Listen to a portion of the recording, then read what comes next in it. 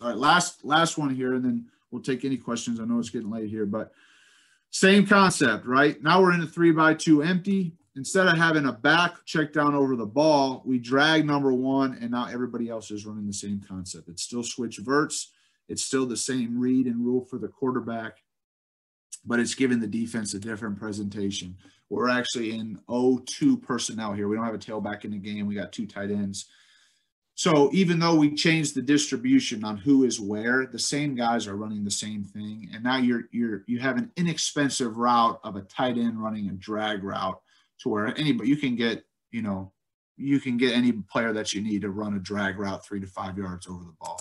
So we get into an empty set. We run switch verts with a drag. It's the same for the quarterback. Too high, zone, bender, boundary, and then our check down would be the drag here.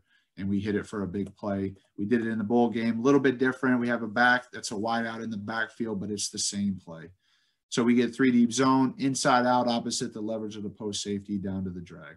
So those are just examples. And again, this isn't a 4 vertical concept. The point of that, I just wanted to make on that, and I'll stop sharing here and take any questions, is I would encourage you to find the plays that you feel like your guys know the best. They can execute in critical moments, and then try to dress them up best you can. I know that's not, anything that's crazy or things that you haven't heard before, but for me, in my first year coordinating as a young coach, those are things that I wish I would do a little bit better. Make sure that you have some core concepts that you have your guys rep over and over and over again.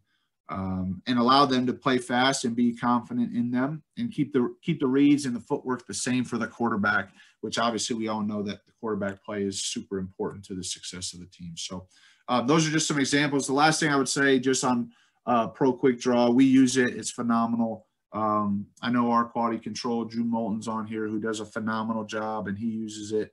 And I would recommend it for anybody that's trying to be more organized, more efficient with their installations. All those drawings that I just showed